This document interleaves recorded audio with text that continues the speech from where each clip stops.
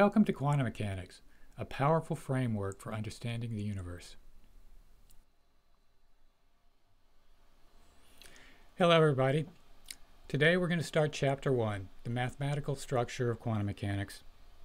Chapter 1 has 5 sections: vector spaces and inner products, linear operators, self-adjoint linear operators, eigenvalues and eigenvectors, Dirac notation, and projection operators in the spectral theorem. So we'll have a lecture over each topic.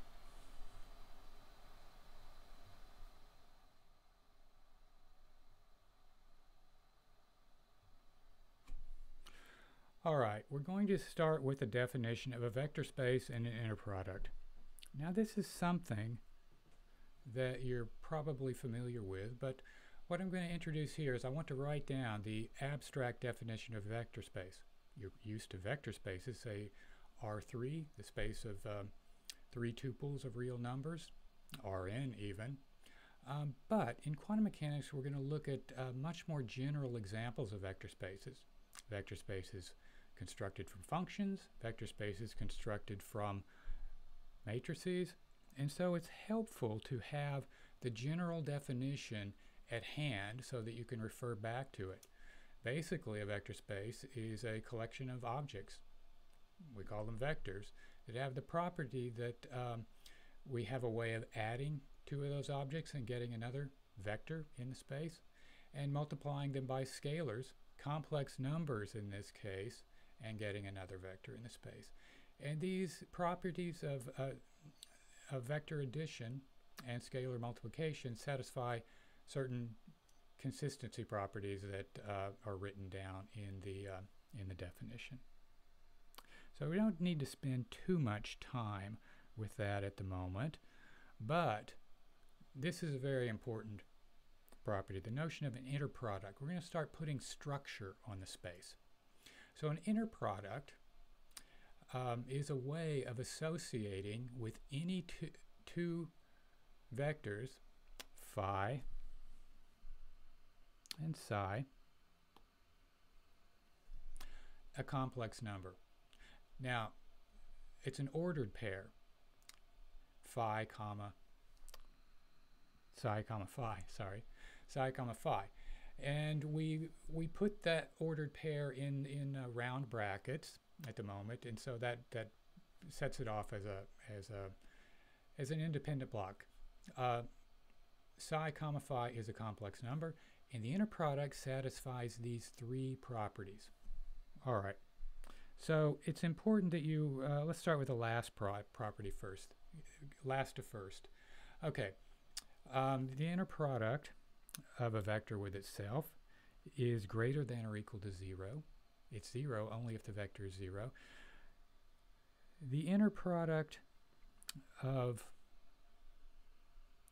phi with psi with phi is equal to the complex conjugate of the inner product of phi with psi, reversed. Okay, that's going to be important. Remember that the inner product is a complex number. It associates with any 2 vectors a complex number. The order is important. But now pay particular close attention to this first property. Okay, in the rightmost entry of the inner product, we have a linear combination of phi with chi, alpha phi plus beta chi. That's what I mean by a linear combination. We add the vectors and they're multiplied by scalars, and this combination is linear combination. Okay, so I highlighted that first property for a reason. I'll come back to that in a second. But while we're at it, the inner product can be used to create another structure which measures the length or the magnitude of a vector. And that's called the norm. So the norm, we say the norm induced by the inner product, the norm of psi, vector psi, and we denote that with double vertical bars on either side, is a square root of the inner product of that vector with itself. Okay, norms are going to be very important because we are going to be dealing with vectors which have unit length, unit norm, and we can always make them, provided that they're finite, their norm is finite, we can always make them have unit length by dividing that vector by the real number, which is the norm of that vector. And that way we said that the vector has been normalized. Normalization is extremely important. So with the norm, we can also do other things. The norm measures the size of vectors. We can take the difference of two vectors and we can use the norm to decide how close those two vectors happen to be. And you are familiar with the notion of sequences, of either numbers or functions. We can look at the norm of the difference of two adjacent elements in the sequence, and if they get closer and closer together, that we refer to that as a Cauchy sequence. Cauchy sequences are important, and we can talk about convergence in the norm.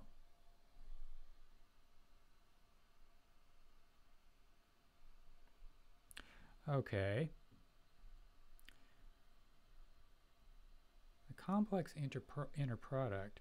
Remember I said look at that first property in the definition of an inner product.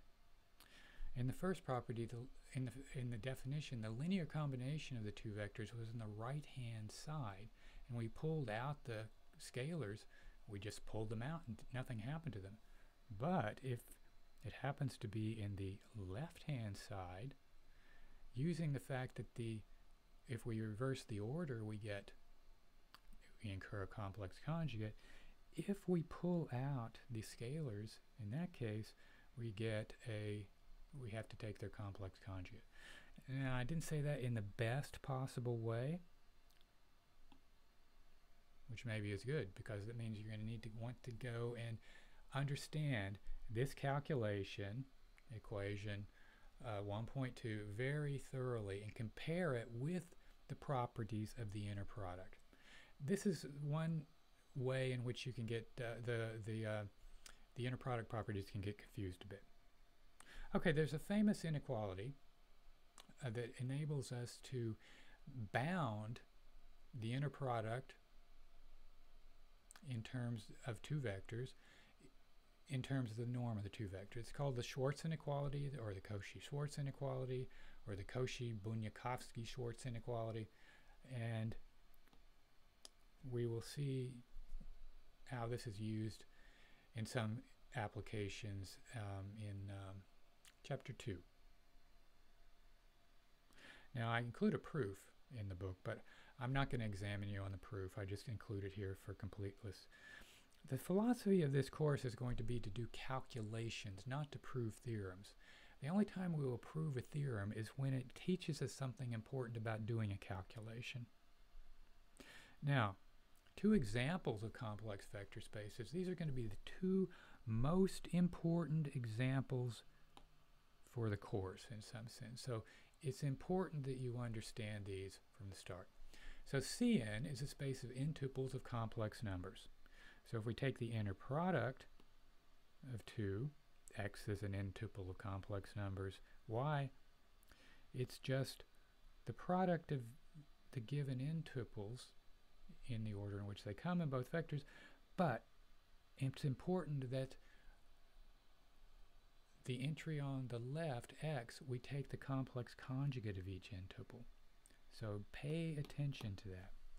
Now another example is the space of complex valued, I said we're dealing with complex quantities in quantum mechanics, functions of real variables on some subset of the line.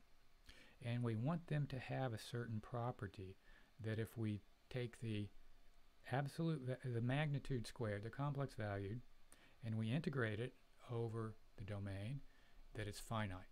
And we call these square, because of the 2, square integrable functions, integrable because the integral exists, and we make that into a vector space by considering the sum of two vectors is their pointwise values. The sum of two functions is their evaluated at a point. is their pointwise value at that point. Okay. Now,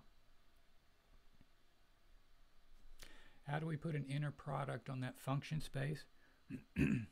Here's our general definition or notation for inner product. And so the inner product of these two functions, psi with phi, is the integral of the function on the left. We take its complex conjugate, psi bar phi, integrated over the domain.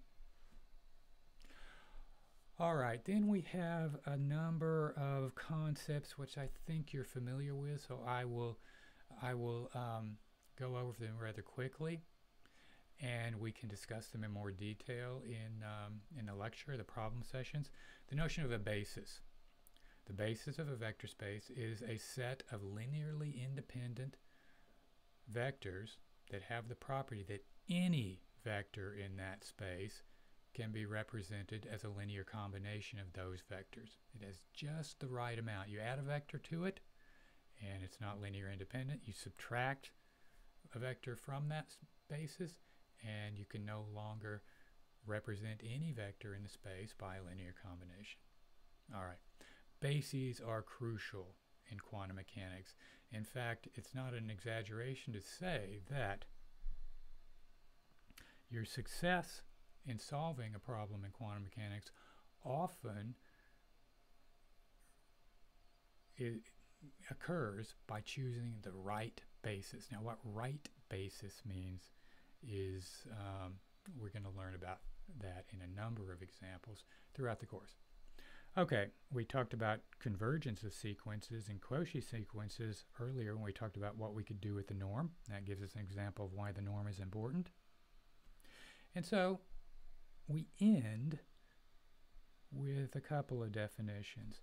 First of all, the notion of Hilbert space. That you hear that a lot. So a Hilbert space is a vector space with an inner product that has the property that every Cauchy sequence in that vector space converges to a vector in that vector space. We say it's complete in that sense. Now, often in applications, I mean, you think of Hilbert space as often introduced as an infinite dimensional, an infinite number of basis vectors describing that. That doesn't have to be the case. It's just a vector space with an inner product that is complete in this sense. Now, the reason that's important is we're going to talk about the notion of the state space and state vectors of a quantum mechanical system. So the state. In ODE2, you have the notion of phase space of a dynamical system. This is similar in some sense. Okay, the state space of a quantum mechanical system is a complex Hilbert space, and that's it. And that's a lot of physics is going to be based on that. So a state vector of a quantum mechanical system is a vector in that state space of unit magnitude. So it's been normalized. Okay, this is an important point. Why do we insist on normalization? You will learn about that, but in the first chapter, I'm just going to kind of beat it into your head. Normalize, normalize, normalize. Okay, so any two vectors correspond to the same state if they differ up to a multiplicative factor of complex number. So we can think of a line or a ray, positive, in Hilbert space, and all the lines, all the points along that ray corresponding to the same state vector. Now that was probably a bit abstract at this point, but we will see exactly what we mean when we start normalizing. And really where normalization comes to play is when we have a physical interpretation for what quantum mechanics means in some sense. Okay, that takes us to the end of section 1. Section 2 picks up with linear operators. We're going to use everything we developed in chapter 1 to develop this notion of linear operators. And I hope things were fairly clear. You have the book, and you're going to have me to discuss these things with. What you need to do is go through everything we've discussed and think of a question to ask me about everything. And we will go over these in the problem sessions and in the period after the lectures when we can have discussions about the material. Okay. Thanks everybody for your attention. Remember, you can get this by subscribing to my YouTube channel, and I will see you next time. Goodbye.